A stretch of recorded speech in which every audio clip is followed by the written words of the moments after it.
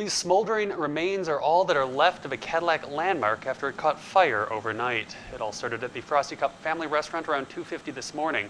That's when Cadillac police received a call from an alarm company that the burglar alarm was going off in the building.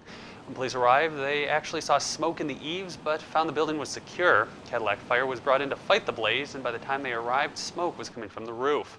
Crews remained on scene all night and were still fighting hotspots in the rubble as of about 10 this morning.